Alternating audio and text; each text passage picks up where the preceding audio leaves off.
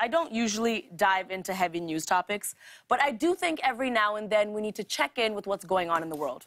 That's why we're going to do a segment we're calling Sad News.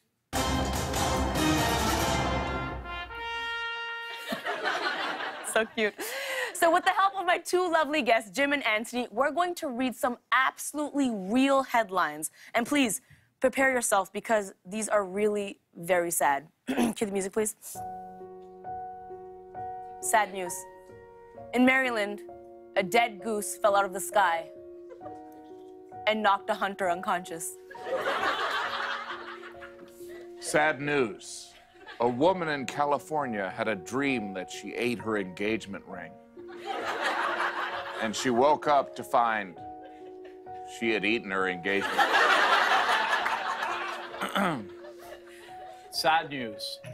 A bull insemination facility caught on fire, resulting in a massive explosion of semen.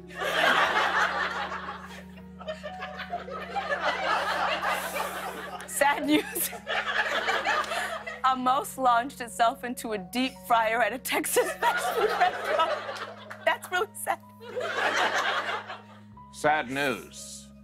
The mayor of a New England town opened up a 50-year-old time capsule, and it was filled with nothing.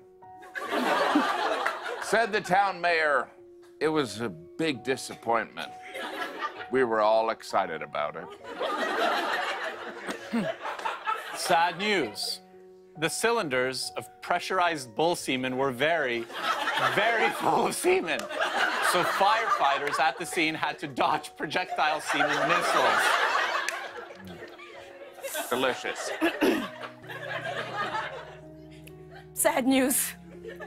A man cooked a pork chop that looked like Freddie Mercury.